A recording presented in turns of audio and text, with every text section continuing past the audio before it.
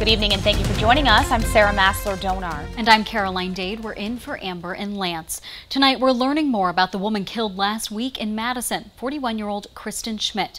Police named her boyfriend Justin Kottmeyer as the suspect. Well, we learned Kottmeyer died of an apparent self-inflicted gunshot wound after a confrontation with officers at a Madison gas station.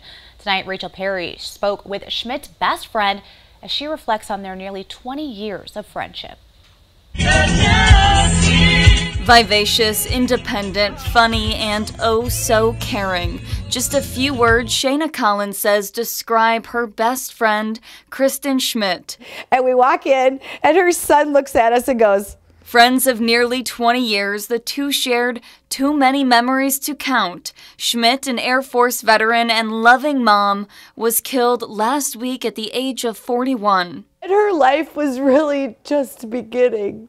From helping her open this store in Westfield to being by her side during her cancer journey, Collins tells me there wasn't a moment Schmidt wouldn't drop everything to care for the people she loved. She was the first person I told.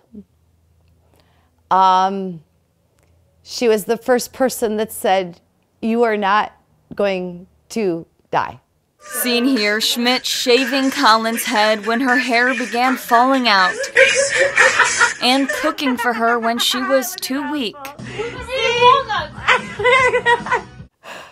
I've wanted so bad so many times in the last several days just to pick up my phone and share stuff with her.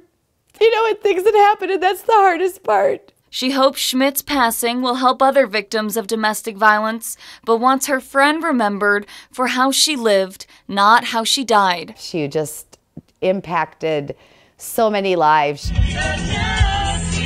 In Madison, Rachel Perry, 27 News.